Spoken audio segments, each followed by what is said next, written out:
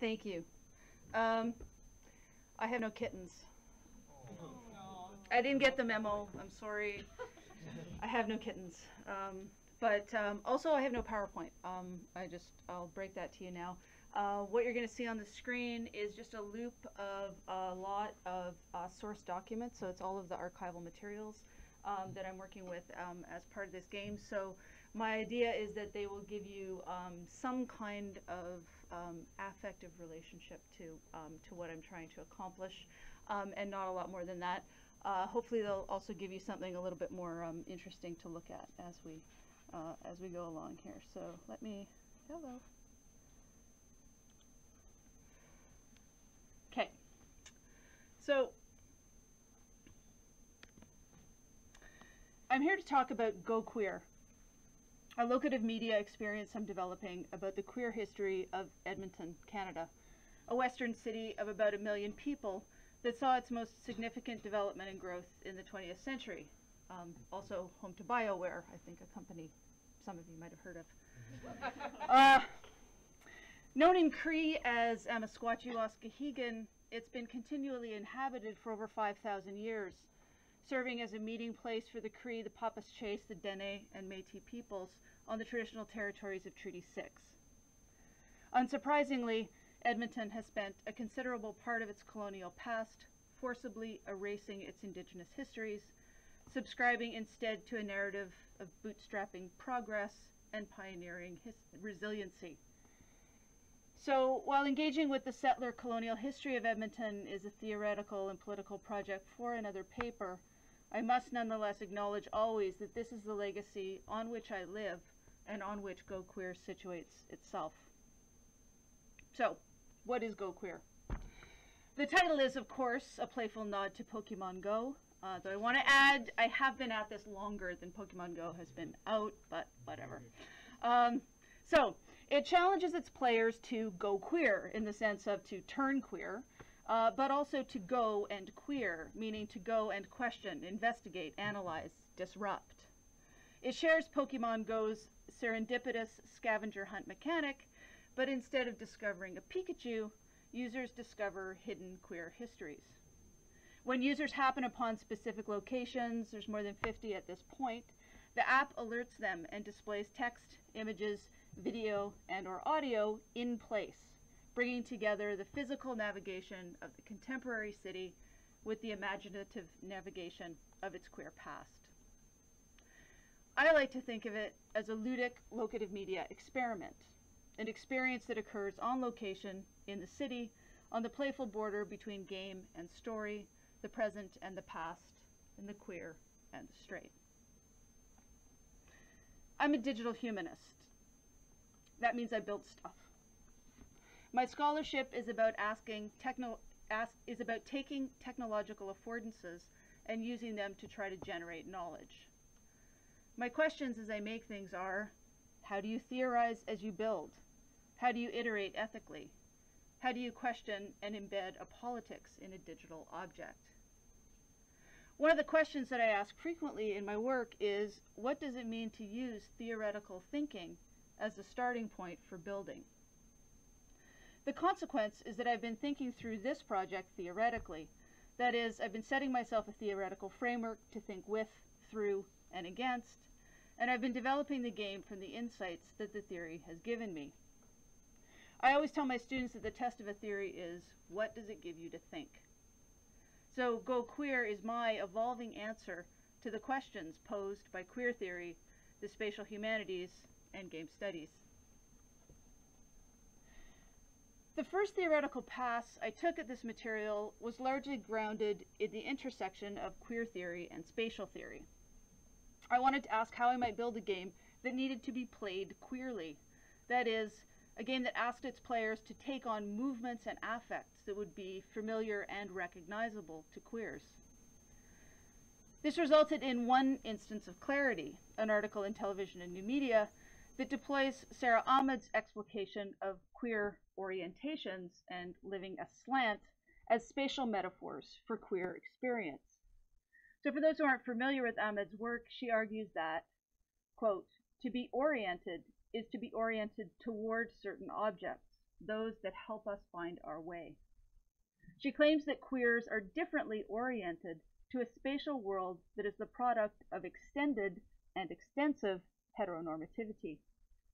Because spaces are already coded to make, quote, some bodies feel in place or at home and not others, unquote. As a result, spaces have a kind of straightening effect that queerness always experiences at a slant, from a different orientation. So I combined this phenomenological approach with spatial theories of the derive and queer urban space in order to arrive at what I think of as the alpha version of Go Queer. Ultimately, this version of the game is premised on the argument that queerness most frequently stands as a disruptive challenge to normative structures, be they identities, institutions, cultural productions, or ways of being in the world. It proposes that a productive setting for queer play is the space of the city itself, and that the hybrid reality of locative media provides particular affordances to enable particularly queer navigations, occupations, and constructions of urban space. So I'm now working through a different theoretical lens in the hopes that it will push my thinking and design on the game to what I might call a beta version, one that would be suitable for play testing, or as I like to think of it, think testing. I have to tell you, this paper marks my first attempt to think through the game using a new theoretical lens, so please be generous. You'll find that many of my theoretical observations are a little bit more intuitive than they are well argued, both because I haven't yet formed the solid arguments I need, but also because I was really excited to be here for this weekend and to see all of the ways that the conversations that are going on here might influence how I think through this project. So the theoretical model that I'm thinking through now is a model loosely based on the idea of publics and counter-publics, and in relation, memory and counter-memory. So if one of the arguments I've embedded in Go Queer is that movement through space can be read and enacted as queer, now I want to embed an argument that the game can produce a counter-public space by placing players in dialogue with both counter-memories of the past and with one another. So that's a lot to unpack. See my previous comment about intuitive connections. But I'm going to start with some basic definitions, then I'm going to try to link them into some kind of a framework, and then finally I'm going to share some initial ideas I have about how I can enact those things in the game itself. So the term counter-public was originally coined in response to Habermas's work on the public sphere. The concept gained some traction in queer theory circles via the work of Lauren Berlant and Michael Warner in Sex and Public, and of course it became a core concept in queer theory with Warner's subsequent book, Publics and Counter-Publics. Both of those concepts are complex, public and counter-public, it's Habermas after all, but at their core they're quite straightforward. Publics are constructed places where people, as subjects, and in their subjectivity, feel that they belong. A nation is one kind of public, a classroom another. But when subjects feel alienated and excluded from that very public sphere, they can, under certain circumstances, form counter-publics. That is, public spaces that explicitly reject the exclusionary normative logic of those places where they don't belong. Counter-publics created by queers in opposition to the heteronormative public sphere might include things like tea rooms, or lesbian separatist spaces, or polyamorous communities, or gay bars, or dungeons, or bookstores, or sex shops, to name just a few of the counter-publics with which many of us will be familiar. The counterpoint of the counter-public finds its analog in the counter of counter-memory. Most fully elaborated by Foucault, counter-memory, quote, makes visible all those discontinuities that cross us, unquote. Engaging in the work of counter-memory is crucial since, and this is Foucault again, history will not discover a forgotten identity eager to be reborn, but a complex system of distinct and multiple elements, unable to be mastered by the powers of synthesis. So Go Queer is built on a foundation of counter-memories, deliberately making both the meanings and the contradictions of the past available in the present. It doesn't seek to recuperate or valorize any kind of official queer history by tidily reconciling discordant elements of the past and subsuming uncomfortable details into an overarching narrative of progress. Rather, Go Queer's counter-memories actively exploit the ragged density of past experience. It isn't only the content of the narratives, but also their structure that makes them counter-memories.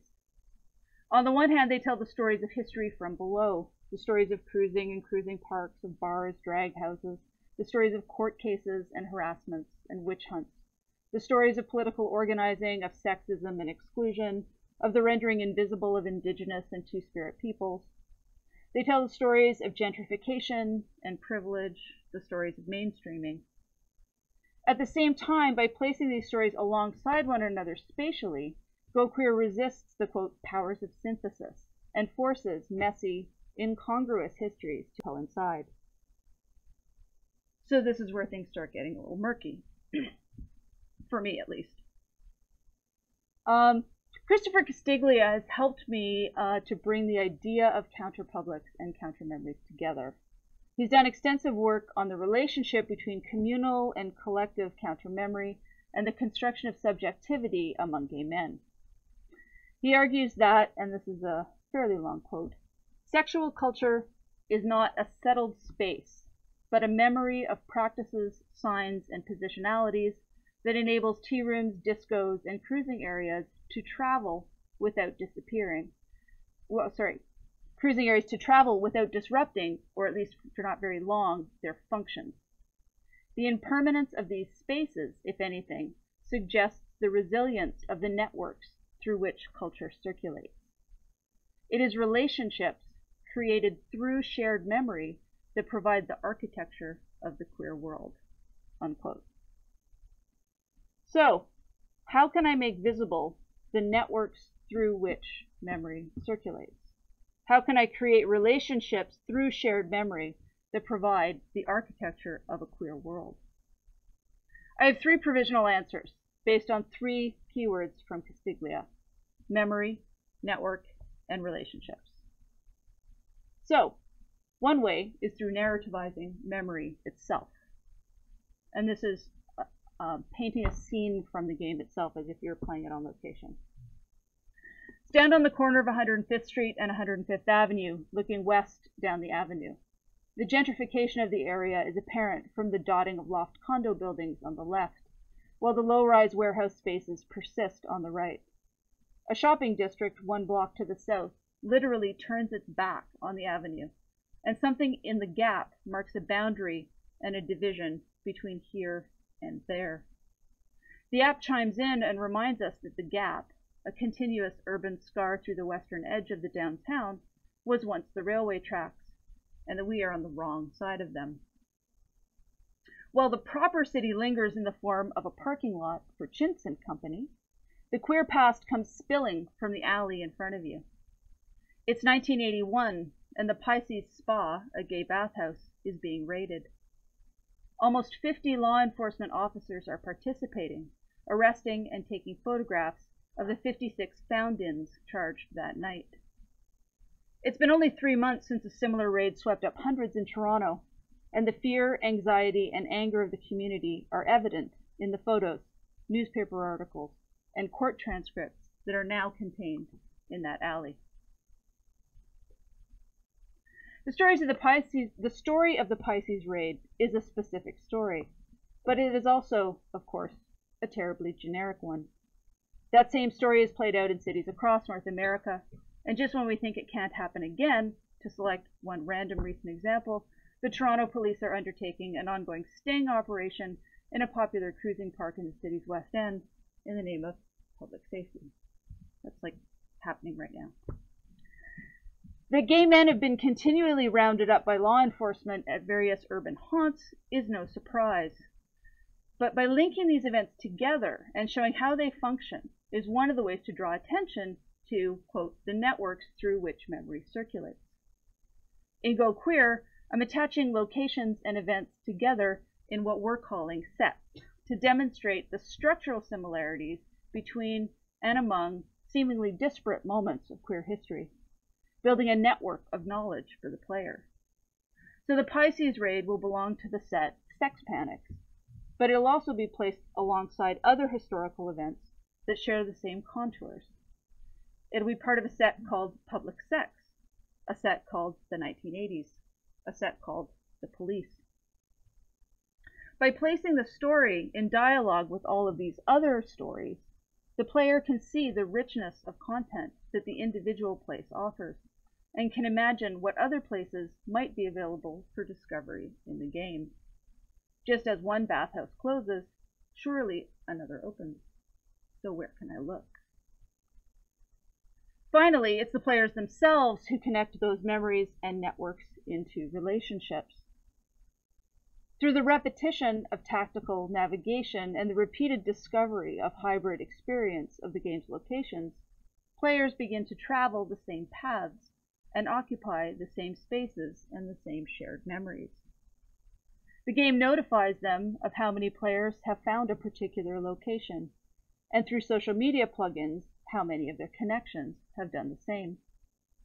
Like the paradox of desire lines, and this is Ahmed again, which are both created by being followed and are followed by being created, the queer memories and pathways of the city begin to accrete through the screens and steps of the players.